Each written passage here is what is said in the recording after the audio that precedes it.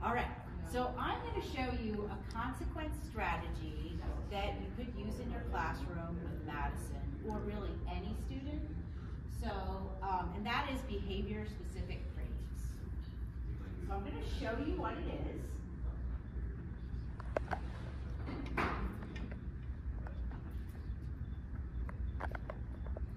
Just a short video. Behavior-specific praise, high school, example and non-example. Daniel typically comes to Ms. Fisher's class unprepared and without the proper materials, so it's a nice surprise when he shows up today ready for class. In this example, Ms. Fisher uses behavior-specific praise to acknowledge that Daniel came to class prepared.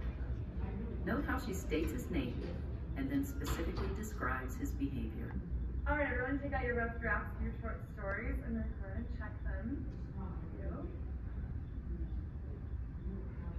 Daniel, you got your rough draft. Good job. To review, the teacher implemented behavior-specific praise correctly. She stated the student's name and delivered praise specific to the student's behavior. In addition, Ms. Fisher delivered the praise in an age-appropriate way, speaking to Daniel quietly and without attracting unwanted attention. Yeah, show a non-example too. In this non-example, Ms. Fisher attempts to offer behavior-specific praise, but her efforts fall short. Pay close attention to the ways in which her delivery and tone prove ineffective. All right, everyone, please take out your rough drafts of your short stories. I'm going to come around and check. Oh, Daniel, good job. You did your rough draft. First assignment done in a while. To review, Ms. Fisher attempted to provide behavior-specific praise. She used the student's name and said, "Good job, you did your rough draft." However, her attempt was ineffective because her praise was followed by a sarcastic comment and delivered loud enough for other students to hear, potentially embarrassing the student. So that's like sometimes that inner voice that we don't want to come. Okay, so, and this is something you can really do. Behavior-specific praise, high school, example and non-example.